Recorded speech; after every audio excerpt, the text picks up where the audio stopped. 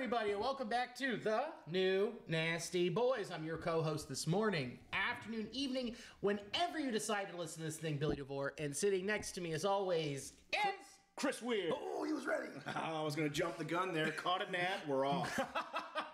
Do you squash it, or do you just swat him away? I put it in my palm and didn't look back. Let the Lord decide its fate. Oh boy, we're gonna get what is that? FEMA? Not FEMA. FEMA is disaster relief. Who am I thinking of? Not the SPCA. They adopt pets. PETA. PETA, yes. Yes. Okay. I thought They're all going to come. they're SPCA, PETA, FEMA. A femur bone's going to come here. And a lemur. And a lemur. And Lemur. Lemur. Lemur, the only drug, Jesus Christ, the only animal that gets itself high. Did you know that? I didn't know that. What about koalas? Koalas have gonorrhea, right? I thought they got high off a bamboo. Or thinking of pandas. Maybe thinking of pandas, but the lemur, it'll be in the wild, and what it'll do is it hunts for this certain bug, and then it smokes crack all the time.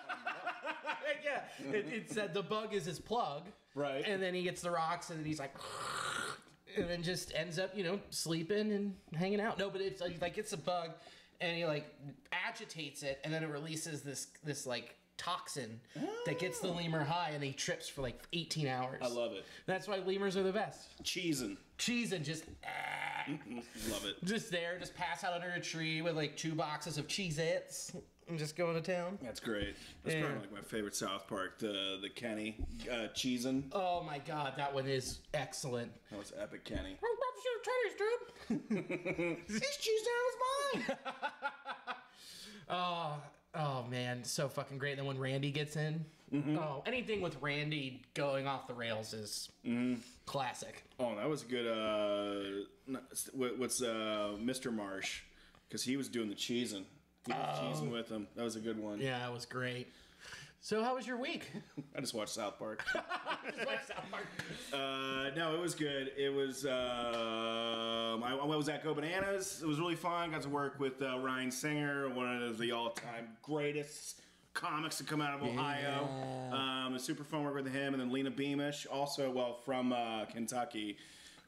Great time. We're at Bananas. She's out. Yeah, that's a great show. It was really fun. We even commented on it. It's like a great mix of comics. We all kind of gelled well. Yeah, that's great. And it was Singer's birthday too on Sunday. There you go. So we all had cake. Had an Oreo ice cream cake. Loved it. He strikes me as an ice cream cake guy for sure. I think. Well, his parents, I'm pretty sure, brought it out for him. But it was probably they knew like that might have been his favorite. It was my favorite. That's all really. They actually checked it with you first. Yeah. Like, hey, what do you want? Yeah. Better be called, dude. Well, because he has such an epic bit about milkshakes. So think about it. Ice cream cake is just a form of a milkshake, kind of. Yeah. In a cake form. Yeah, we had a milkshake with forks. Pretty cool. Oh, a fork shake. Yeah, fork shake. So we're eating cake at the bar and had a great time. Cake at the Bar. That's that is a great album title right there, brother. Cake at the Bar. By Car Seat Headrest. Car Seat Headrest. Oh, another great band. I had a good week. I was in Philly. Went and saw The Smile at the Electric Factory. Oh, yeah. Sorry, it's called what is it? It's something music. Franklin Music Hall is what it's called now. But the Philadelphians call it the Electric Factory. Oh, God. Saw Tom York and Johnny Greenwood in The Smile, and got to watch Tom York just have small strokes on stage. Jesus, dude. He's just always like, one eye, and he's dancing. It's like, like he has that Joe Cocker thing. Like, what? Yeah, there's a lot of... if Joe Cocker was on ketamine. Oh, damn, dude. That's great. He wouldn't need a friend at that point. It's like, I got my drugs. I'm good. Went and saw the Liberty Bell, took a photo with it, frowning, and posted on the internet that I farted and made a crack on the other side. Oh, Liberty Bell's that stripper, though, right? Yeah. That stripper that Ben Franklin gave the clap to. Exactly. Yeah. Cracked her in twain. It was so funny. Like, we land and we're driving up, and the first billboard I see is like an iceberg and a boat going into it, and it said, "Be aware of drug-resistant gonorrhea. get tested today. And I was like, in the land of Franklin, this makes the most fucking sense. It really does. It really checks out. I think he probably brought gonorrhea to the States. Yeah, he actually put it on blankets and gave it to Native Americans. It was weird. He brought gonorrhea and baths, so kind of like a give-take situation. Honestly, gonorrhea and baths are two of my favorite things. Yeah, they go well together. And they go hand in hand. That and ointment. Yeah, I love pussing out in a clawfoot tub. Oh, Jesus Christ. He gave us bifocals and the unprotected orgy. Yeah, he did. What a truly an inventor. This is a great baseball podcast. I love it is. Oh, man. We've been enjoying the All-Star break, as short as it may be. The Home Run Derby was fun. Yeah, it was pretty cool. I enjoyed it. I watched most of it. I think, dude, it was so hard to pay attention though. Right? The camera angle was like someone showed me gave me a cell phone for like a YouTube video. It's like, here, watch this, and I'm shaking it the whole time. It was impossible to pay attention. I understand like they're doing tremendous work and you got to do a lot of stuff on the fly, but. Dude, you gotta have like 2 different cameras following different balls and just kind of like fading in and out. You gotta have multiple cameras on the same time and then stop showing like the straight on shot of them and you just kind of like figure out where the balls go. It was the most unpleasant way to watch a home run derby. You know what it's like? It's like watching those TikTok videos where it's like a clip of a movie or a TV show on top and on the bottom it's someone playing a game. Yeah. It feels like that. Yeah. And, like, I think when we were texting about it, I was like, it almost seems like you need to be able to have multiple TVs to truly watch it. Mm-hmm. Where, like, you could have, like, if it's on ESPN, they have ESPN, ESPNU, ESPN2, ESPN3, and you could, like, go to a certain angle and go, like, all right, I want a head-on angle. I'm going to watch that one on ESPN, and on ESPNU, I'm going to watch, like, the shot tracker. Yeah. Or an overhead wide view to see where it's all going. I think they need to have at least 3 different things like on the screen. Like when you get the panoramic from behind, that was a crisp shot. Oh, I really enjoyed that. So you can follow pretty much all the balls. And then honestly, the view of the batter swinging isn't as important as where it's going, where you want to follow it. Mm-hmm. So less of the batter, more seeing where it tracks. Yeah. Because they would do the thing where they'd show the batter swinging and then try to show you about where it's going to land and then cut to another ball. It was the most chaotic thing. It made me like motion sickness. Yeah. Like trying to watch it. And you get all anxious and sweaty. Yeah. Yeah. I got so sweaty just watching. Yeah, no, that's just normal TV. Yeah. You're right. I was like, I don't know how many calories I burned just going like, oh, where to go? Okay, which side do I follow? My neck, and I'm hungry. Yeah, I chafe watching sports. That would be a great Gold Bond commercial. Do you chafe while watching other people exercise? Do you get irritated playing video games? Are you just fat and always sweating? Are you breathing heavy right now? Are you asking yourself, do they make a life CPAP machine? Gold Bond. We're selling it. We're pitching it. Mm-hmm. But yeah, man, like, I think that would work. Vladdy was great. I thought Randy was going to pull it out. Mm-hmm. What a fucking cool... he's like, after seeing him in the World Baseball Classic and watching the Big Glove incident live where he signed it, when I was like there, I was like, holy shit, he's got the big glove, the cowboy boots, and bringing the boots to the home run derby, bringing his kid out and both doing the pose. Yeah. How is he not like the dude that every baseball fan should be rooting for? Yeah, I just don't think he's like as well known as like what he should be at this point. And I was thinking kind of similar things like about what you were saying. Like these are moments where they're developing fans, because imagine like being like a kid, like a 5-6-year-old, just watching what was going on there and seeing all of that stuff that was going on, just hitting like monster home run balls, all the fanfare, all the stuff that was going on. That's developing lifelong fans right there. Oh yeah. And, like, it's crazy that he went, like, you know, he was traded from the Cardinals to the Rays. The Rays aren't a big market, but, I mean, they are leading the AL East.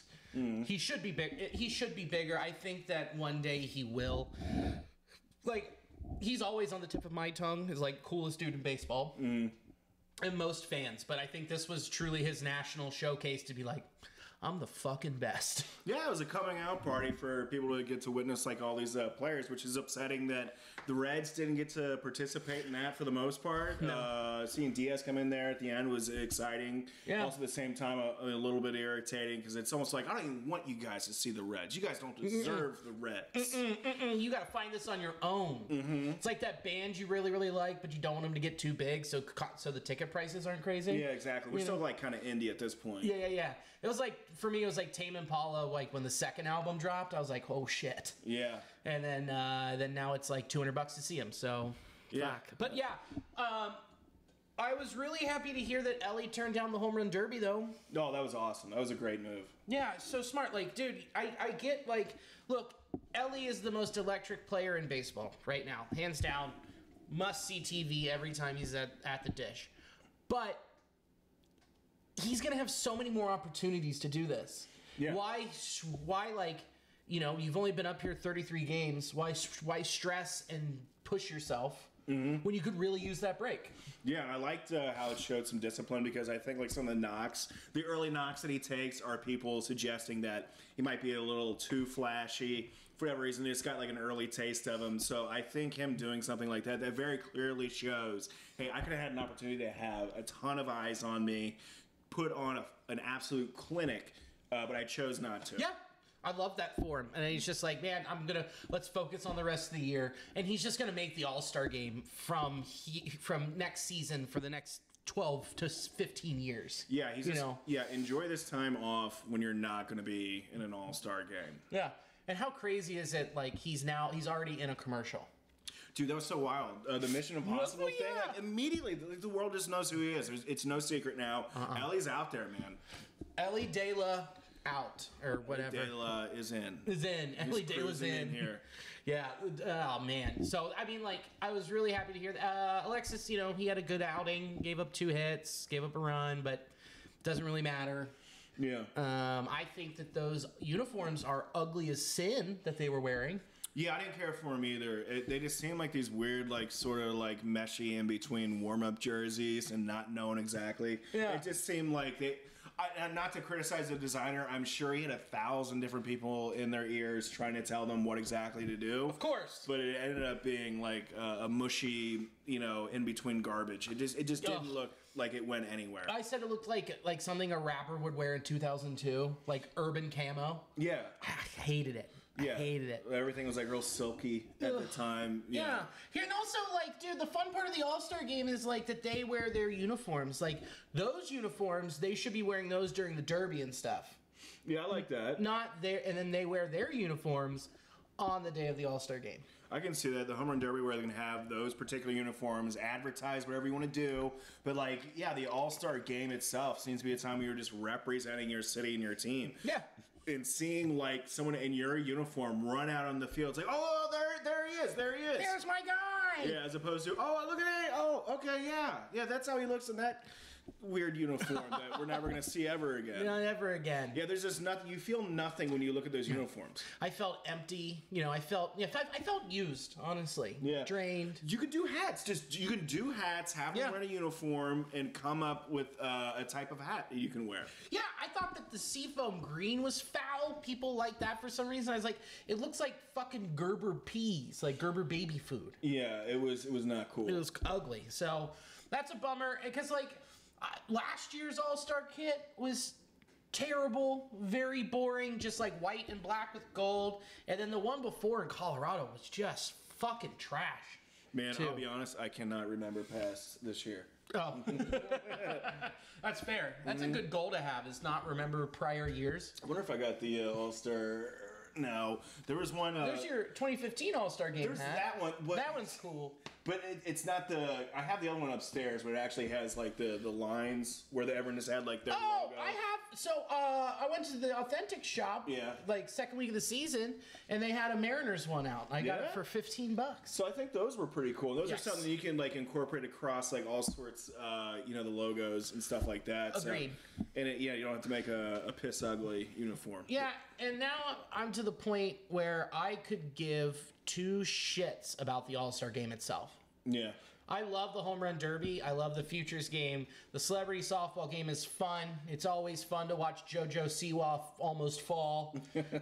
But I am so bored with just like AL versus NL, and like it's a low scoring affair. It's like there's no stakes anymore. It's just I'm just like bored. They need to do some new shit. I do like that they're having more people mic'd up. And I think it could be an opportunity for them to incorporate some of the stuff that they're doing, like in the minors, with challenging balls and strikes, some sort of things where it's a tad different. It does get you more excited because people, I mean, pitchers are just going to go like just pitch an inning. They're going to have like a pitch limit. No one's going to go full out on defense for the most part. You know, batters might come to swing, but yeah, it's not going to be as competitive as it was years in the past. And honestly, it probably, I don't know, really shouldn't be because you don't want to have anybody do anything like incredibly unfortunate. Yeah. But it's still a competitive game to a degree. Yeah, you don't want another Ray Fosse incident. Yeah, you see that image all the time. He tried to pull up, but yeah, Pete pulling up. He never pull out either. We knew that. That's coming. The Athletic said had some really good ideas. They posted like, "What if you did USA versus the world?" I was like, they've done that with the futures game. A skills competition, which I've been saying that since I started this podcast. That'd be really cool. To be sick. They used to do it in the 80s. When they just like have like catchers like just time like their throws, so you can have like accuracy contests, bunts. They do that. It's in Japan. Japan, that's so sick. Yeah, watch a bunt contest in Japan. You will be hooked for a while. Dude, it's like Top Golf for bunting. Yeah, it's the same sort of appreciation you have for like see like someone do like a power wash, like a driveway. It feels that sort of satisfying. It's like, oh, that was perfect. Yeah, that and then shortstop home, like having certain targets for like outfielders to throw from like center field to home and all that stuff would be sick. And then the one thing that they said that I thought would be hilarious, but I don't know if the Players Union would do it, and I don't know if MLB would do it, but I would be on board. Banana ball. Yeah, there's no way they would, but that would be awesome. It'd be sick. Yeah. That would be probably the most watched all-star kind of event that's out there. I mean, like, the closest, coolest thing that we have to make the all-star game cool in any sport, I think, is the NBA. Yeah. They play for a certain amount of time, and then they cap it at, like, you have to get the first team to this many points wins. Okay. And it makes it, like, really exciting.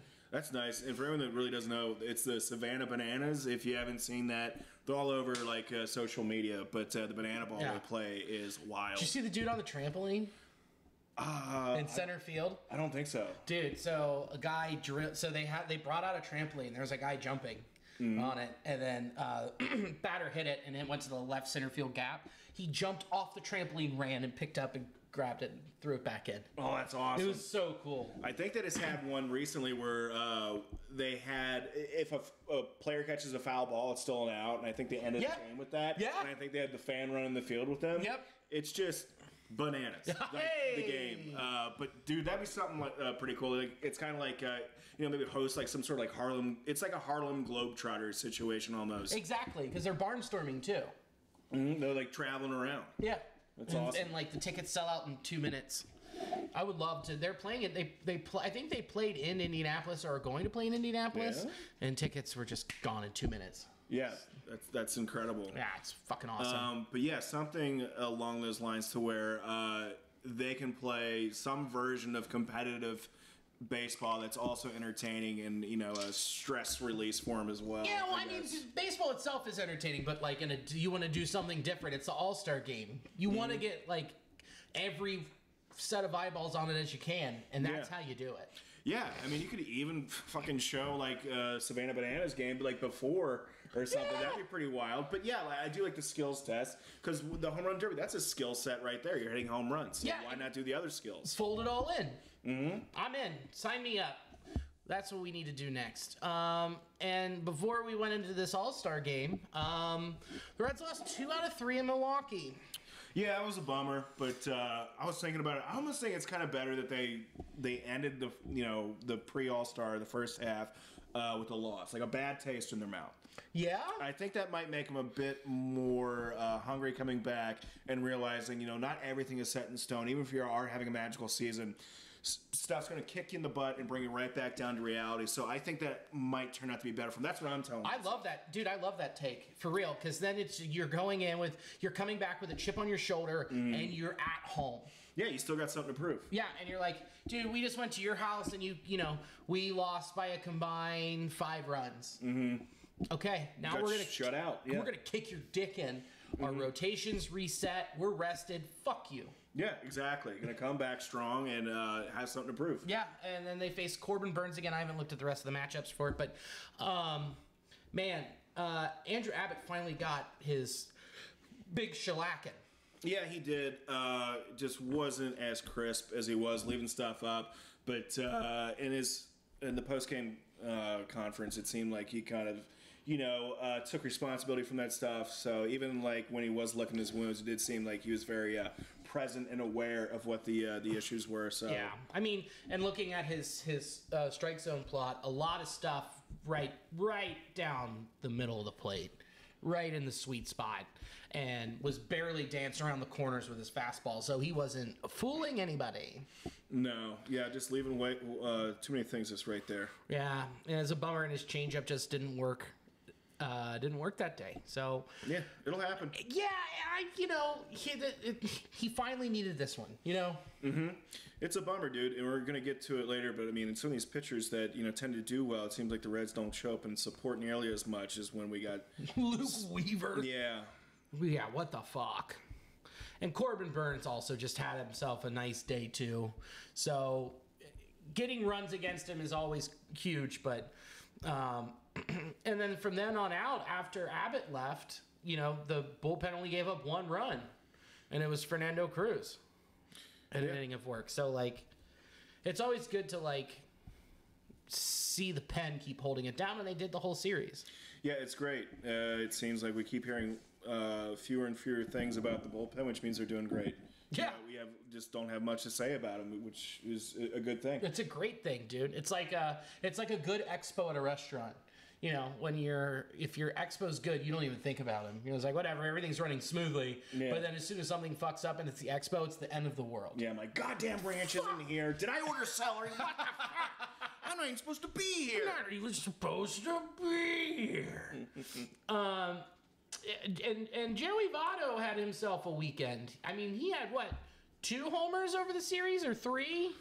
Yeah, I think at least 2, and I remember the one that he had. I mean, he is looking so good at the plate. And they're not gimme home runs, dude. No. I mean, he's just fucking planting them in the outfield. And, dude, we talked shit for the week before. Like, Joey looked bad. We're, concerned. Mm-hmm. So we just have to keep talking shit, and then he'll turn it around and just go on these epic tears. I say it was more of a polite realization of it. Just seemed like Votto was looking off. I think we were saying his timing or just looked a little tired. So definitely not as harsh of criticism as what I've given to Will Benson or Will Myers before. Sure.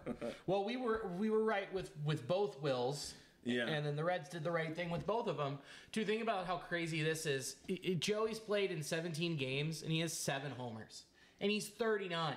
Yeah, he's looking great, man. It just seems to be especially the first couple games he came up.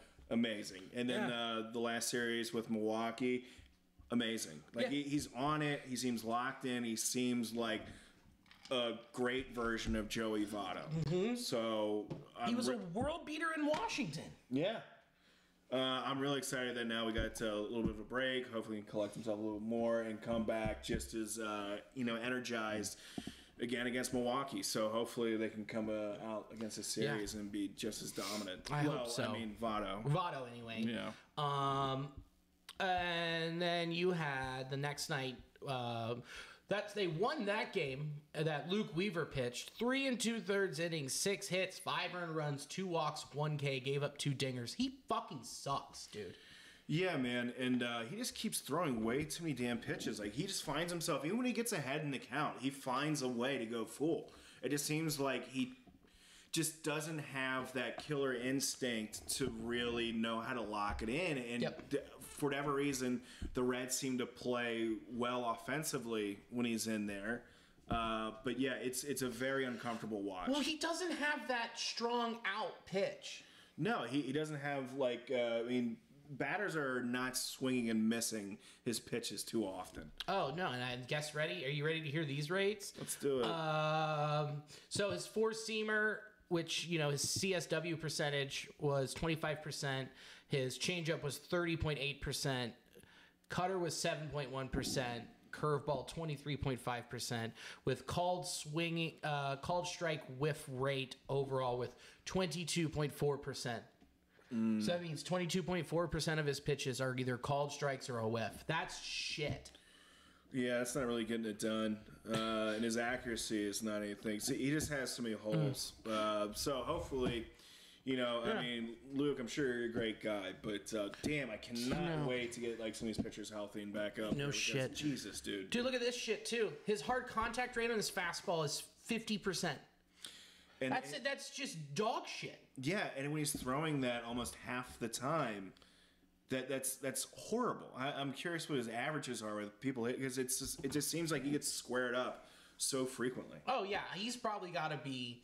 I wonder where he is in the league on like what percentage he's in on exit velocity, which I can look it up on Baseball Prospectus. But We know it's not fucking good. It's not good. He's got to be in the bottom fifth of the league.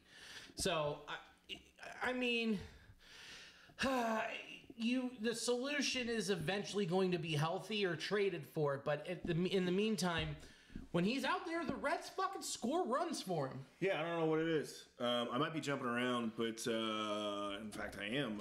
What about trades? Do you see the Reds actually going for a starting pitcher, or do you think they're going to be adding at the trade deadline, or do you think they're just going to wait out the injuries?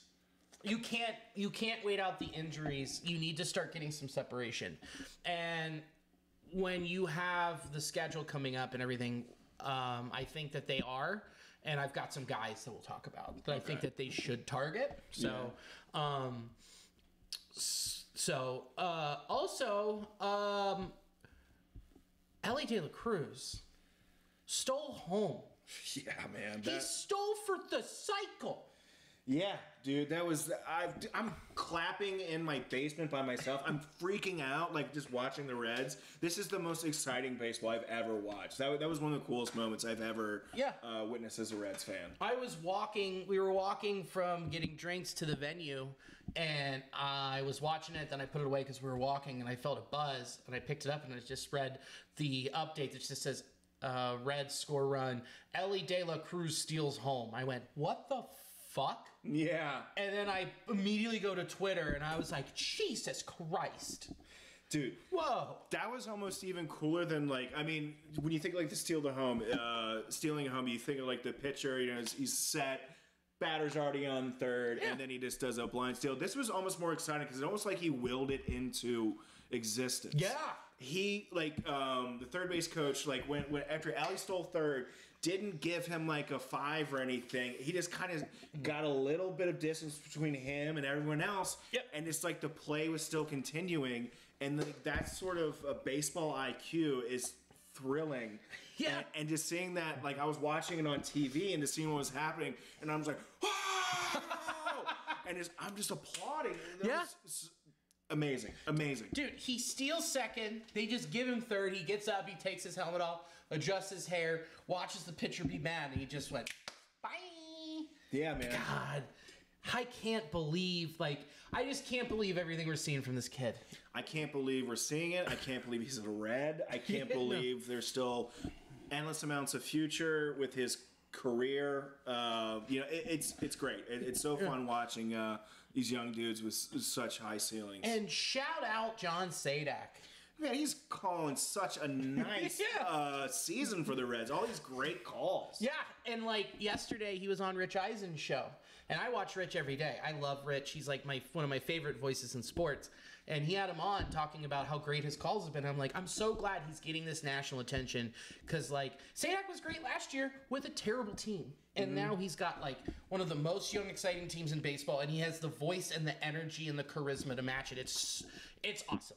Yeah, he's a creative dude. I love hearing how he, summarizes, like, what's happening. Oh, and sneaking in every little movie reference. Yeah. And stuff. Oh, my God. I need to watch Ted Lasso. I haven't really. I know he's done some of that. He did an Always Sunny reference. Yeah, he's just... He's awesome. He's great. And I'm just so happy for him that he gets to go to work every day and have the most fun.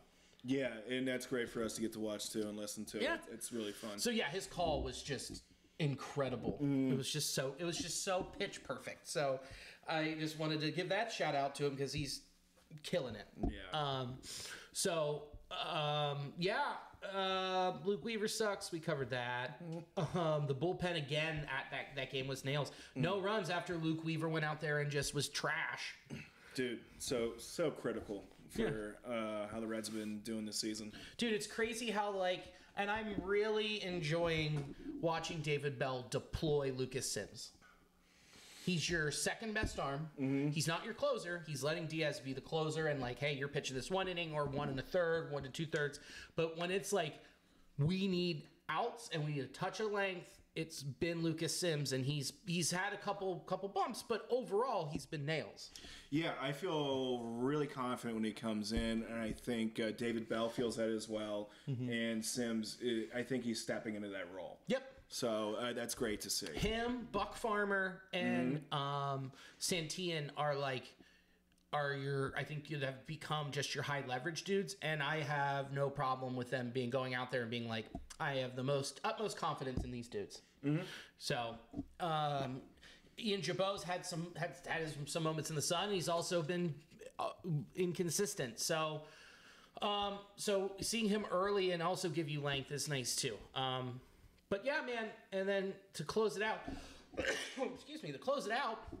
the Wade Miley revenge game, dude. Guy went out there and pitched 6 innings, gave up 3 hits, no runs. Dude, he looked great. He looked like a pitcher. That was awesome. Yeah. That was great getting to watch that. I mean, I fucking lost, but dude, that was a great example of how to be a couple steps ahead of the batter and keep them off balance, dude. Yeah. He's not blowing them away with speed or any sort of extremely dynamic breaking pitches. He just knows how to pitch. Yeah, he's I throw a cutter inside on lefties and I work away from righties. Mm. That's it. I got 2 pitches and that's how we do it. Mm. I'm okay, old school baseball, dude. Yeah. Yeah. So it sucked to see him go. He was hurt last year, and then he's been good this year. Wade Miley is like Star Trek movies every other year. They're good.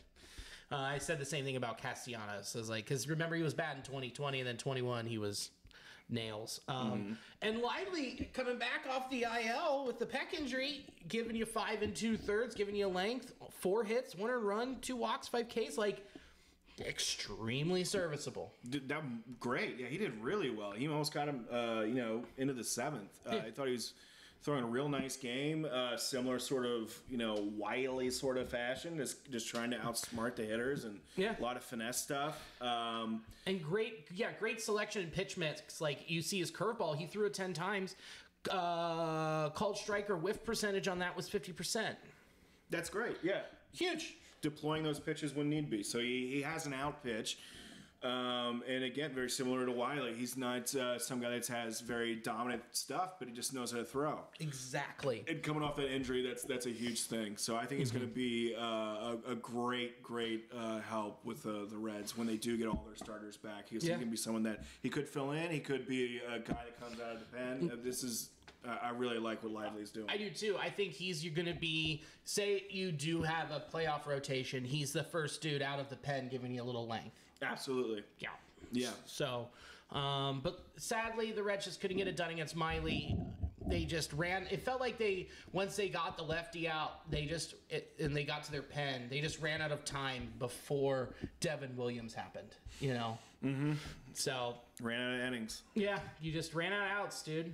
So looking at the first half, and some as a whole, this offense is so gross, dude. Just looking at this giant chart and looking at TJ, you've got 1, 2, 3, 4, 5, 6, 7 dudes with an above 350 on base percentage for the season. That's crazy. And they're super, super young. I mean, all these dudes are in their early, mid-20s, a lot of them. Yeah. and they are adjusting so well to Major League Baseball. This is very, very cool. Yeah, and that's why, I mean, that's the success of this offense is, you know, aside from homering in like 22 straight games, which, what a hell of a stretch. That's great. Which, like, when we were talking about this team needs power, they stumbled into it and found it. That's a very good analogy to like the story of like the Reds' duality of being not necessarily a home run hitting team because they don't have any designated like big boppers for the most part. Yeah. But it spreads throughout. There's so many guys doing different things every night, and they're able to, you know, string together 22 games with home runs. But it's not, you know, from 2, 1, 3 individuals. It's throughout, you know, 1 through 9. Yeah, exactly. And it's just, whose night is it going to be? You know? You got Will Benson batting in like the 9-hole lot. I mean, that's crazy. It's nuts.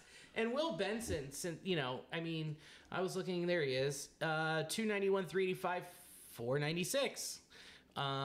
With a weighted runs created plus of 133. Dude, you've got 1, 2, 3, 4, 5, 6, 7 dudes that are above 100 weighted runs created plus. Man, I am so looking forward to the next Reds baseball game. This sucks. We gotta wait a handful of days here. I know.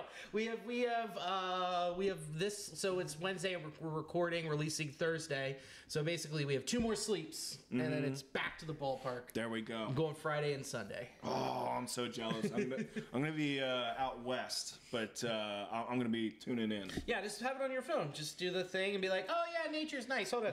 Yeah, I'm in Glacier National Park, just checking out on my phone. There's no reception here. What's the fucking Wi-Fi for Yellowstone? Hey, Yeti, what's the red score? Babe, I found Sasquatch. Cool, ask him if he's got Wi-Fi in his hut. It says it's a real pitcher's duel going on right now. We gotta follow him back to his cave. Cruising along. Bring carrots, put them in your butt. Don't ask questions. Don't ask questions. Only give in to the squatch. Oh, man. Dude, it's like, and Nick Senzel murdering lefties, and it's like they've got the deployment down and the rotation of if there's a lefty, if there's a righty. And it's nice to see that TJ Friel has been left in when there's a lefty, because I think that he's like, come on, I'm your everyday center fielder. I don't need to be platooned. Yeah, I think he has pretty decent splits, and it's giving him experience to, bat against a lefty when he's going to have to face a lefty later on in the year or after that. Yeah, it's not like you're hiding a crazy hole. Yeah, man, it's just like looking at this in the depth, and then it just sucks then looking at like Luke Maile and Kerr Casale, who you need these guys there. I get it.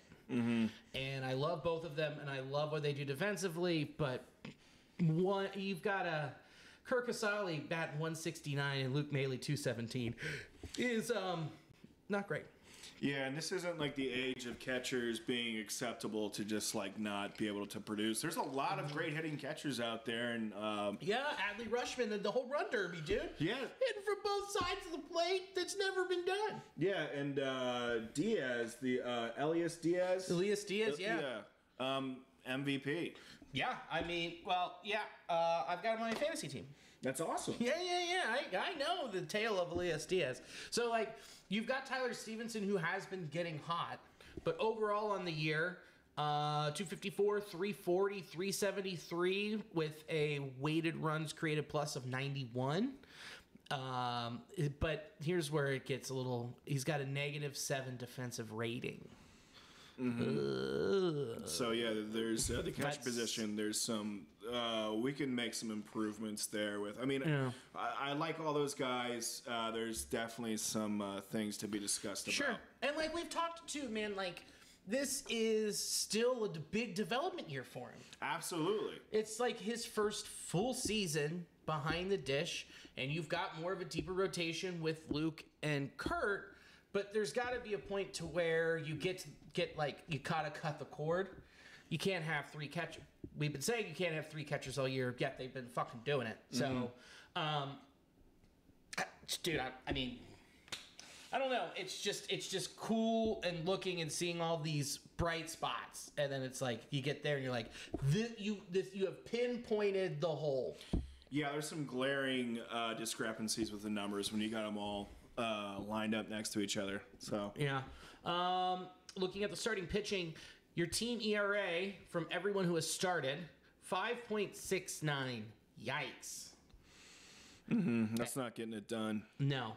And you've got multiple pitchers. So Brandon Williamson, 5.21 ERA. Graham Ashcraft, 6.28 ERA. Albeit he has had better starts, and he did have an absolutely awful May.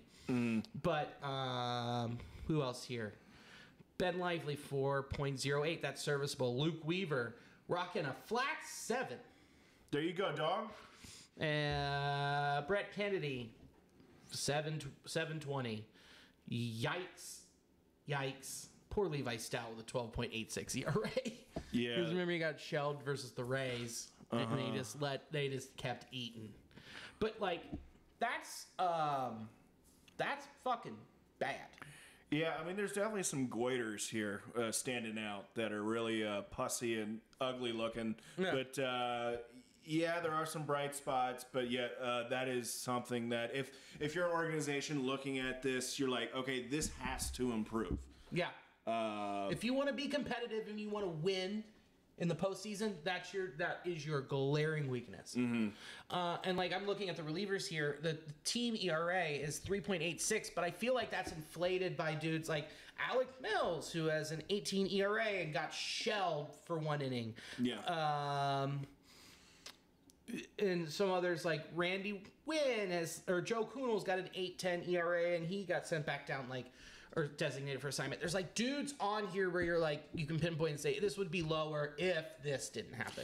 Yeah, if you could just take the top 8 arms in the bullpen that we use, that number would drop significantly. Yeah. Because we are we're kind of shaking it down and figuring out, okay, who are the go-to arms in the pen? Yeah. And I think we really are starting to get in like a familiar, setup. Yep. With that. I feel like that's mostly concrete. There's maybe 1 or 2 slots that you can rotate in and out, but it's getting that situation's getting better with people coming back, like Tony Santillan, and hopefully soon with TJ Antone, because that would be a huge weapon to be able to come out of the bullpen. Yeah, absolutely. You don't want to have to piecemeal stuff together at the end of games. No. So coming up, you've got 3 at home versus the Brewers, 4 at home versus a very mediocre Giants team, and then 3 at home against a young, good Arizona club. That's gonna be fun.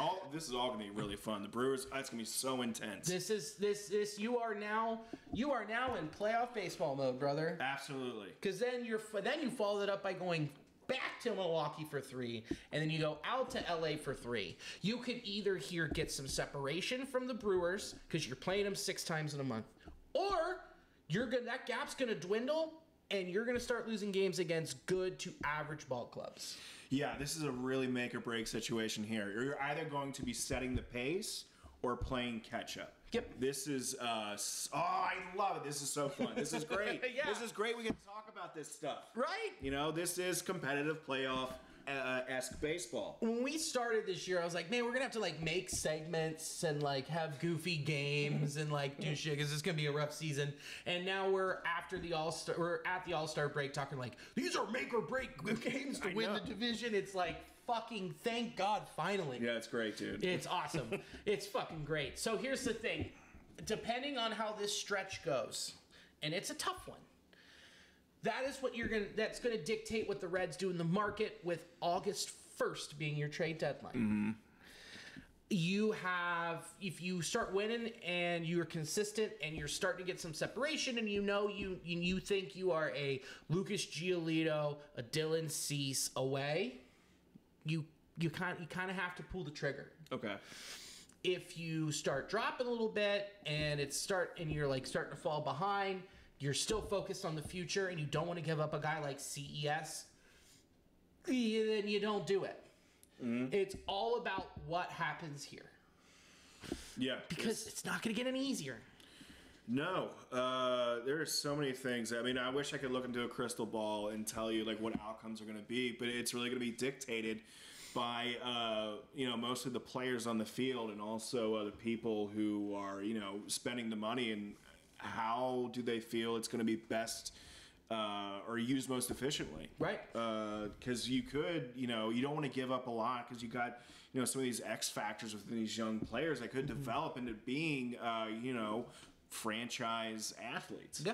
So you don't want to give up too much because nothing's certain in baseball when you make these trades. So it's really exciting, and also, man, kind of pins and needles to see what's going to be happening in the next few weeks. And also, there's nothing certain saying that we'll be able to that this can be replicated again next year. Albeit this is a young club, but we don't know what next year holds. And is the window opening, and will it stay open?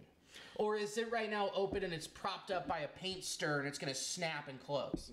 Exactly. We aren't entirely sure. I mean, these are still young kids. They're still developing and learning. So we aren't quite sure, the trajectory of their careers. But it does seem like the door has been blown open far wider and earlier than what we anticipated. So this might be the time to start, pushing chips in. But you got to really make sure you know what you got and the value of things. And you know what? Depending on who is and isn't sellers, August looks a lot easier because you've got you end against the Cubs of July, and then August 1st, 2nd, 3rd, you're at so you got a 4 spot at the Cubs, then 3 at home against the Nationals, 3 at home against the Marlins, at Pittsburgh for 3, 2 at home against the Guards, and 3 at home against the Jays. And then you follow that up with 3 at the Angels, 4 at Arizona, and then 3 at San Francisco.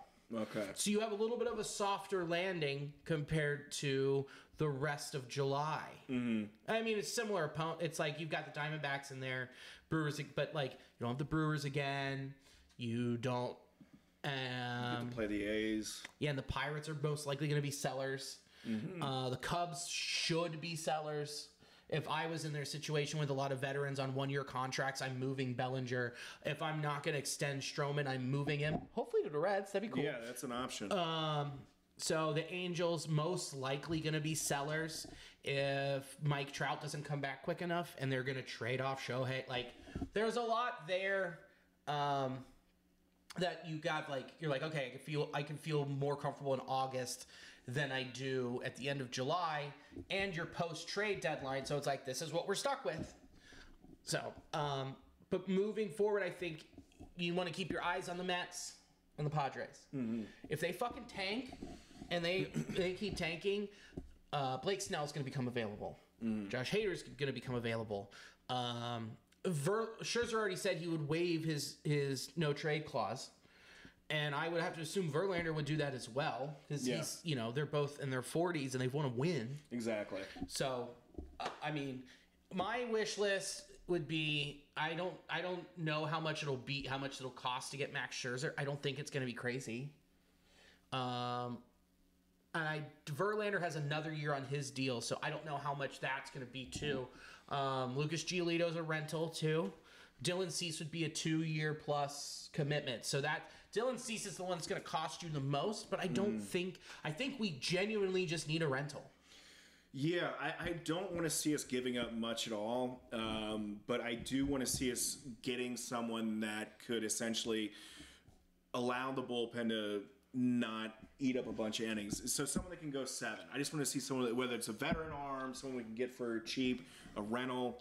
Lance Lynn would be dope. He could do that. He's a veteran pitcher that knows how to get, to that depth in the ball game. Yeah. I'd love to see Zach Greinke. I don't think that's exactly as feasible, but that would be a fun guy to see on the bench with Votto and some of these young guys helping to, further their careers. Yeah. But I think it's going to be more of a rental situation. Yeah, I think because you've got the guy you just drafted, and you've got Lodolo and Green coming back. Yes. So you just need one more arm for the rest of this year. And that's not going to cost you a whole lot, but then you go into the off season, no matter what happens if we make the playoffs you go into free agency going, all right, I can sign Stroman. Yeah. It'll only cost me money.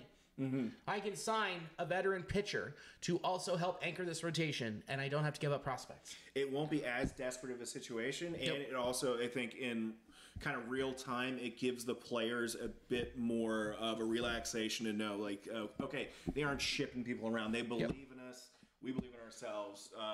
You know, that'll give them more momentum to go forward, I feel. But, Agreed. Yeah.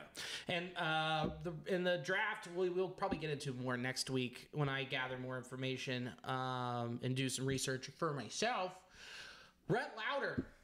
Great fucking move. Great pickup in the spot that they were at. He's got 3 quality pitches, all of them above average. ACC Pitcher of the Year back-to-back. Yeah. And incredible hair. Great hair. Get along well with India. Yeah. Run next. Same locker, same hair regiment, condition. Get them on the same conditioner condition. Yeah, they can, but they'll both braid it. They know how to braid it. Yeah, they get split ends together. I know about that, baby. Nice. I don't know about split ends. Those are great. No, I gotta get it trimmed though. It's a little greasy, so it starts to twirl up. It's because I need to shower. Yeah. But yeah, dude, I'm super psyched on Rhett Lauer. The reason he dropped to where we were is because of some health concerns, but I'm the overall. I mean, it's a fucking college pitcher. They all have health concerns. I'm not worried. Yeah, he's a child. It'll be fine. It'll be fine. Yeah. He'll vape. He'll be cool. Dude, love to vape. Yeah, he vapes in the 99th percentile. Dude, the spin rate on his clouds are nuts. He's an airbender with the vape smoke. With the vape smoke. Don't have a lot of smoke. So yeah, moving forward, like I feel really good about the second half. I'm just concerned about this stretch coming up. I just really want them to come home and be world beaters, dude. Yeah, my main anxieties are the bullpen getting gassed because of the starting pitching not going deep enough. Right. And hoping that everyone continues to play pretty much at this same level that they've been and not, getting gassed as well. Because, I mean, some of these guys still playing 162, that's a lot of games for some of these guys. Yeah, and also, man, if Connor Phillips has like 4 more good outings, he could be up here. Yeah. I think he's a lefty. It doesn't matter. He's another guy who could contribute, and that's not a trade. That is just a promotion. So, let's round turn and head for home, shall we? Yeah. What do you got? I'm going to be in Glacier National Park. It's a BYOB event. Bring all the critters. Gonna be talking to all the wildlife out there. And I'm gonna be going out there on vacation. Gonna go out west, get in touch with myself, get grounded. Touch yourself, nice. Touch myself in a park, in a state park, and then going to Yellowstone as well. You'll love Yellowstone. Yeah. Harlan Williams, did you see he recorded a special in the desert? Oh, that one years ago? It was just him? That was fucking rad, dude. So funny. Yeah. That could be you at Yellowstone. Just I'll do it. Yelling at bison. Yeah, as long as I get that t-shirt he had. That was a pretty cool t-shirt. If only. If only. Yep. I don't have shit on the calendar. Come see me at the ballpark. If you find me, I'll buy you a beer.